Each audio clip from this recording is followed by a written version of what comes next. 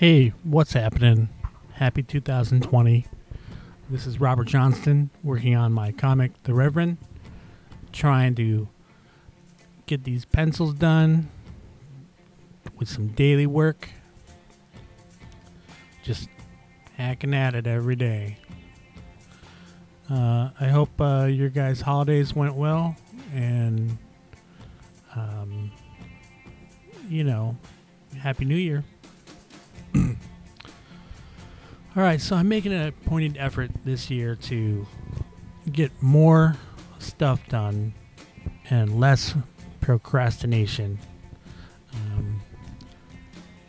I am happy with the progress that I made last year, and I'm really pushing forward this year to try to just push my boundaries some more and learn some things, keep at it, and not giving up on it. I think that's pretty important. You got to really, when you look at doing a comic, even a single page, you really got to stay focused, and you got to just keep at it every day, even if it's just a panel.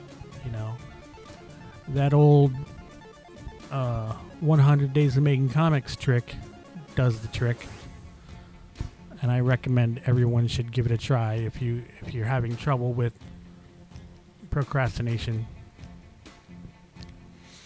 And it's not really worrying about if you're at the right moment or not in your skill level.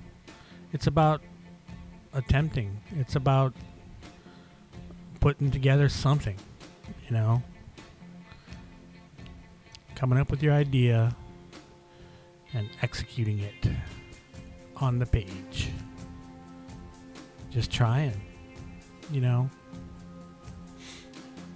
one ever got anywhere in life if they didn't try. So this is I think it's page 1.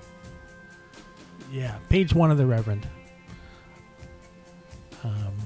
This guy is a character I created based off of a real person from back in the day.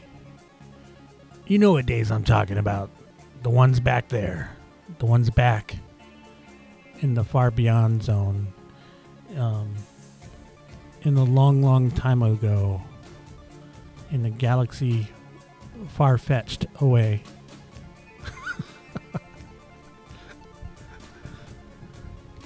We all have those in our lives where you know someone that you probably borrowed some of their character aspect and wrote it into one of your characters. Well, that's what I did here. And I kind of made it his superpower.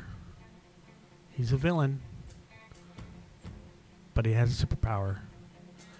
And I don't want to give it away just yet.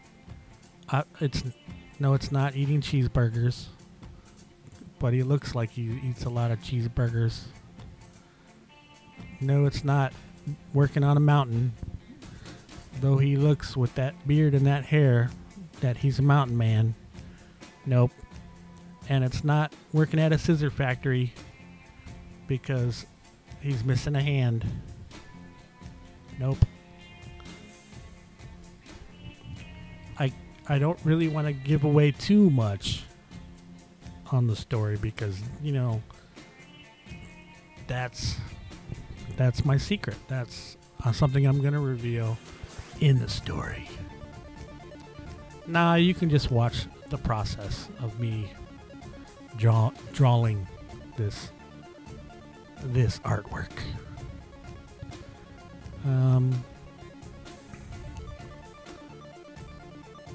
I have fun.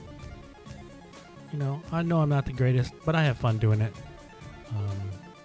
And most importantly, I stay positive, and I always try. I always try my hardest to get things done. Because this is what I chose to do with myself.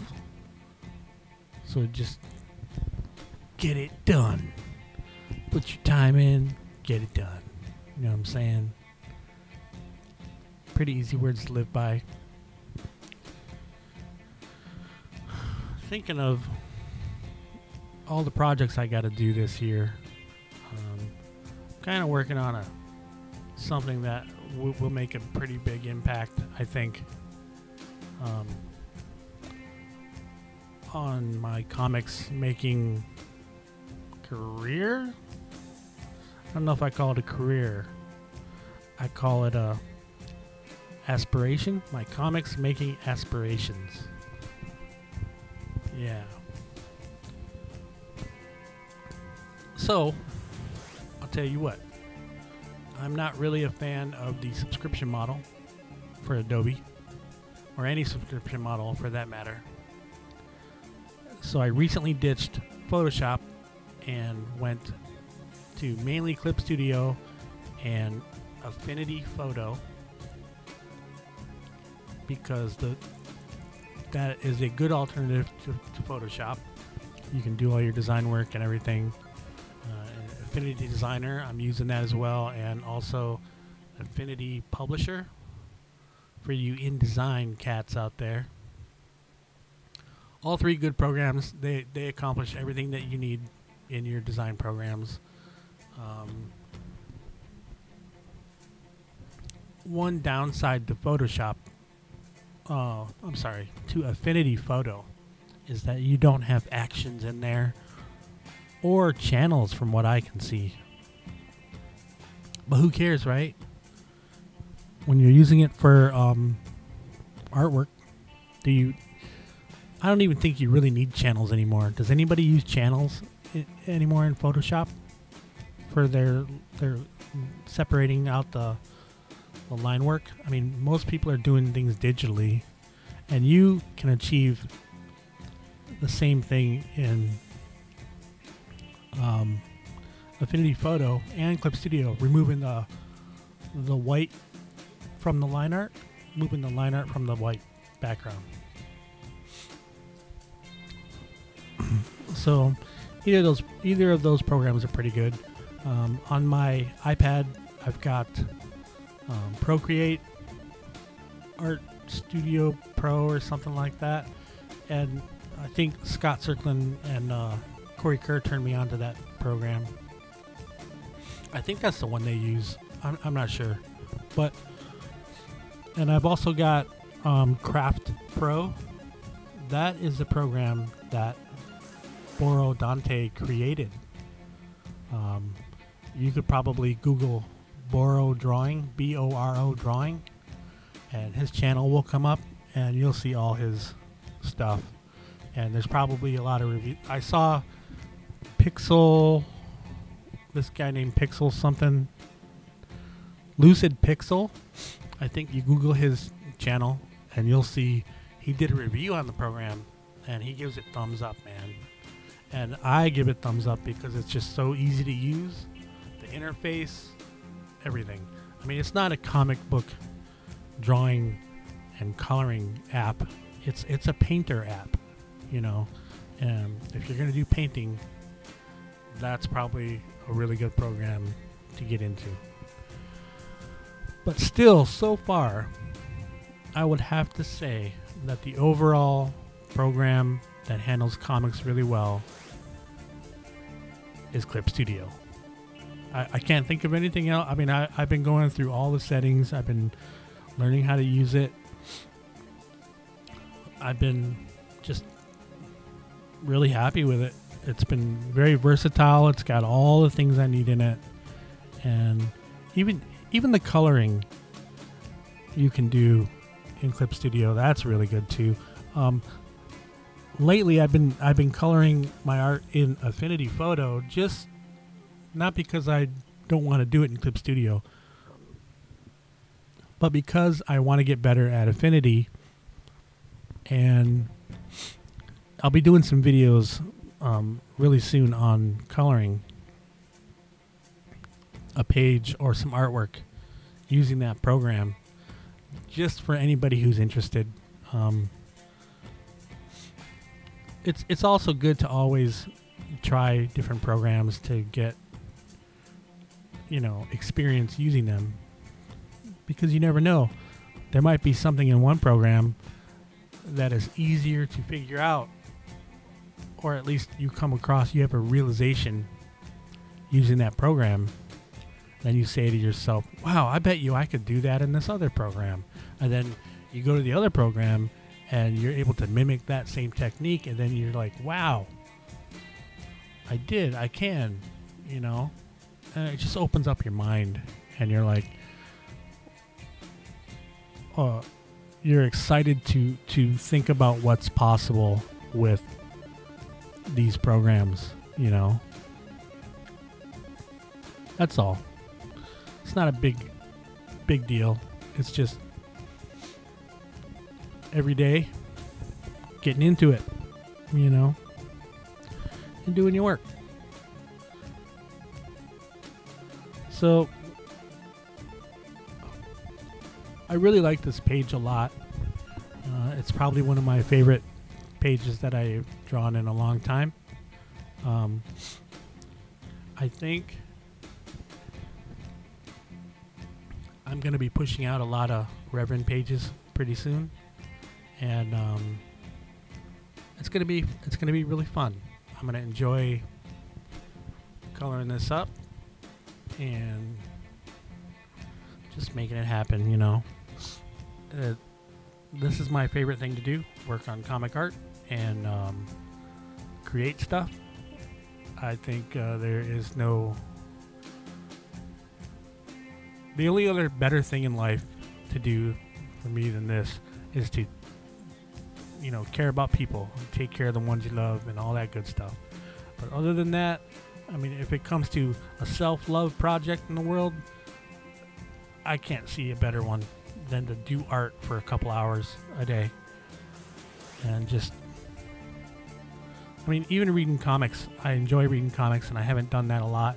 And I do need to read more comics this year, But overall, my number one favorite hobby to do is artwork.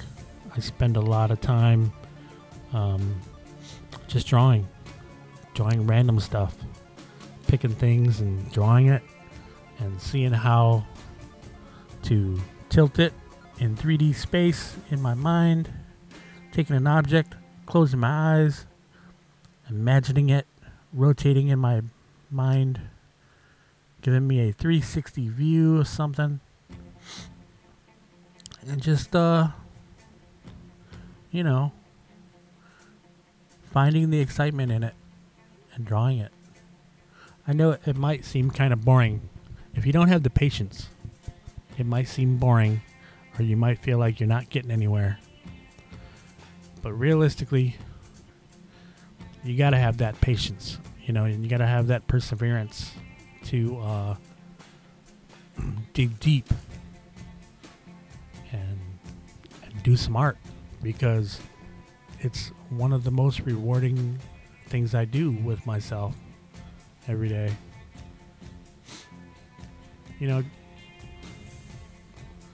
As creators, and anyone that's realized that they're in this to win it, that they want to do it. As creators, is there any other way?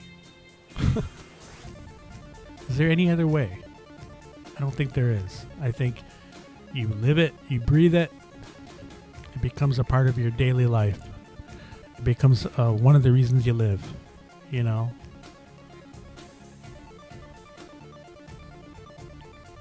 Just enjoy it.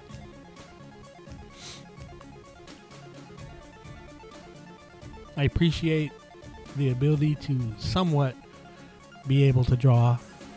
I don't know if I didn't have this going on in my life, would I be a sniper? Would I be an axe murderer or a homicidal maniac? Who knows? Or would I be in another profession? Would I even be a designer? I don't know. If I wasn't an artist, if I didn't start drawing first, would I even be a graphic designer or a web designer or a marketing, person? I'm not certain, because I did have other callings in life. I could have been a cop. I could have been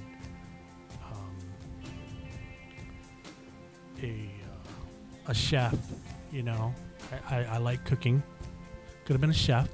Could have been in law enforcement. Let's see, what else?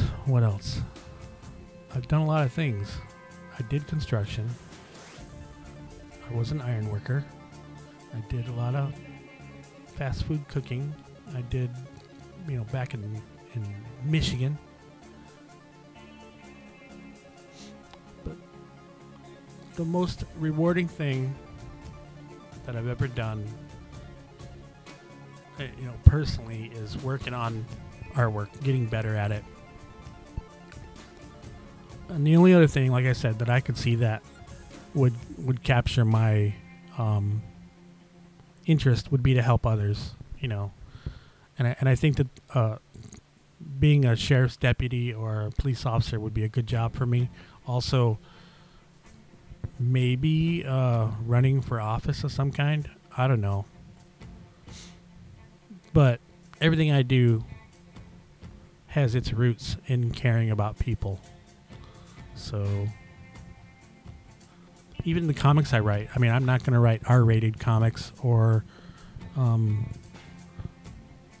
know, I'm not going to be too crazy with it. I do believe in your voice and being true to your voice and being true to yourself.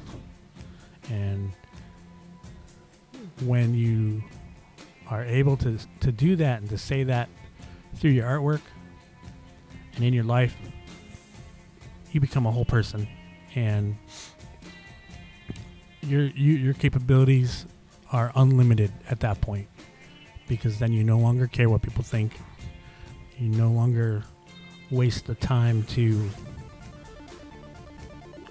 put up with the BS.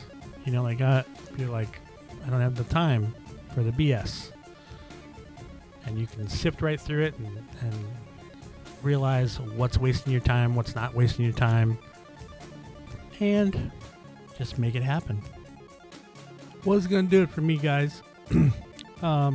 Please like and subscribe to my channel. I'm trying to get at least to 100 people so I can change my darn name on that channel. All right. Well, take care, guys. See you in the next one. Bye.